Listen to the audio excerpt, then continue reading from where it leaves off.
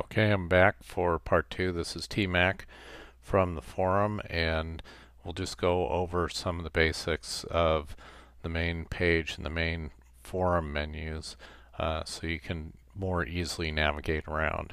Under the forums menu here, you get the very first option is the forum list. This layout is identical to what was on the old message board system, and it's in the exact same order as when the board switched the other night. So you can get a quick scan of all the forums here like you used to. Also, the next one down, all topics. So all topics that are being posted on are just posted here, most likely chronologically. For me, that's probably a little hard to follow.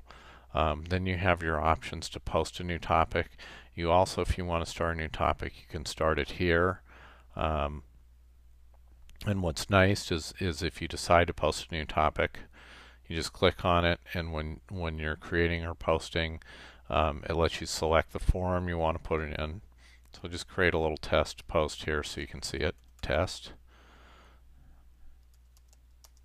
Testing.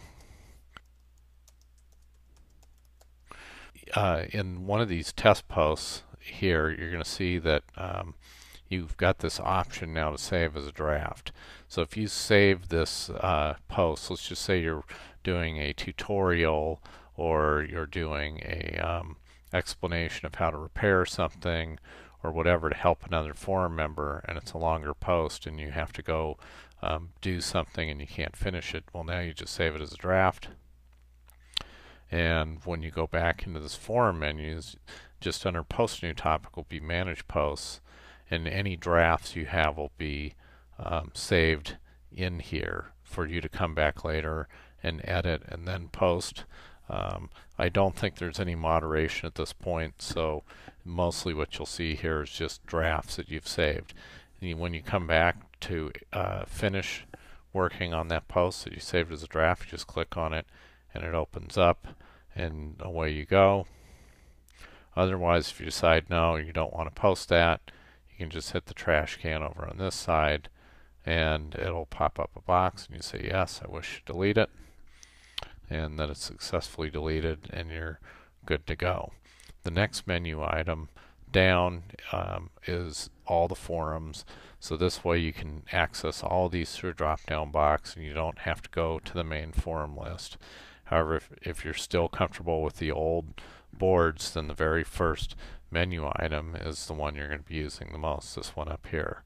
Otherwise, you can go to train forums and select if you're a 3-rail, 2-rail, scale person. You can get directly to those submenus. I did have a little trouble on my iPad and Safari selecting these submenus, and then later in the day it seemed to be working fine, so you may not be able to get in through here off of Safari just using your finger gestures on the iPad. The layout forum for those people who are in the layout design, electrical, or scenery forums, you're going to get to them straight from here. Control systems deal with the command control systems, and then your miscellaneous is where your sale, where the items for sale are, photo albums, announcements, things like that. And then, so that's really the main issue, or the main thing that most of the people are going to be using. When you're inside the forums itself, there's a couple of things to be aware of. Second, there you can navigate through these hyperlinks right up here, and so here's your main forum list. Then it says that we're in the train forum section under 3-rail O-gauge trains. So that's a good way. If you want to get back to the main list, you can hit the forums button, and this will take you right back to the list of all the different forums. Over on the right side is this right-hand column, and I know this is driving some people nuts. They think it's a little bit of clutter, but this is first off a spot for the advertisers who probably help pay for running the software every month. You have the option of, if you're in this forum a lot and you want to watch it, you can click the watch button.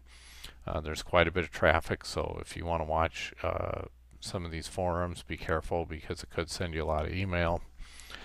You could mark all the topics as read, and then there's an RSS feed option. This is a little more advanced if you are using a feed reader through Google or your browser. You can pull a feed anytime there's a new post put up into this forum. If you were taking the feed, then your feed reader would automatically get the messages, and you could manage your content through a feed reader.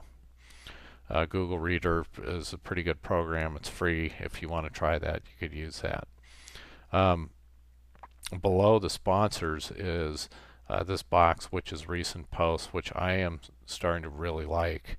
I wasn't sure if it was that great, but it's kind of interesting to see discussions from some of the other forums popping up here that I don't frequent as much. There's some interesting things that get posted, so I'm finding this very useful. Also below this recent is who's online now, and so there's still a lot of people who haven't updated their avatar, and they should get in there and try and do that when they can. And that's pretty much the main page you will be in and you'll be dealing with. The next video I'm going to do a post, but do some pretty heavy editing and formatting so you can see how to add pictures, format the margins and bold and italicize and all that. And hopefully you found this useful. Thanks for watching.